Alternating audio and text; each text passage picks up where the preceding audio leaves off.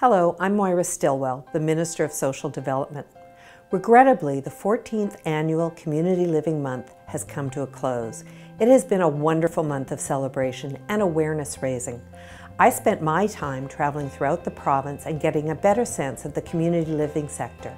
I visited individuals with developmental disabilities, families and care providers in communities all around BC. For me personally, it was an incredibly touching experience to hear the personal stories from people with developmental disabilities and their families. I've gained valuable insight into a significant part of my ministerial responsibilities, and importantly, I've had my eyes open to the realities of living with a developmental disability. I'd like to thank all the people I met with, individuals, parents and service providers, for being so generous with their time and so candid in their sharing. In my travels, I had the opportunity to meet with two young people in their 20s with developmental disabilities. These roommates, who both require 24/7 care, have dreams just like other 20-somethings. Thanks to the support of their parents and service providers, they're able to live in their own home, make their own decisions, and create their own lives, just like other young people. In another community I visited a housing complex that had a lovely courtyard in the middle and a common area for gathering.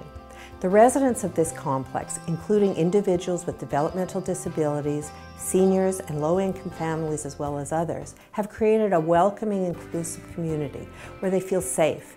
So thank you to everyone who works in this sector for the hard work you do every day. I also want to extend a special thank you to the home share and residential service providers who welcome people with developmental disabilities into their homes and families. And I'd especially like to thank all the parents.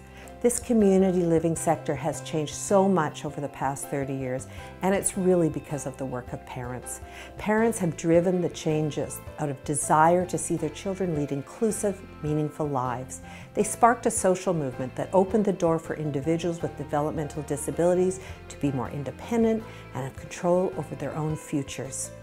Young people transitioning into adulthood can now have a life with friends, hobbies, a job, and a place to call their own.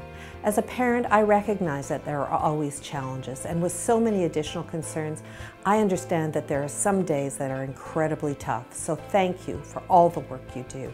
You make a huge difference in the lives of your children and the lives of other families. In closing, I will take this opportunity to encourage everyone to embrace the spirit of Community Living Month on a year-round basis. Certainly, I plan to do so and will continue my travels around the province.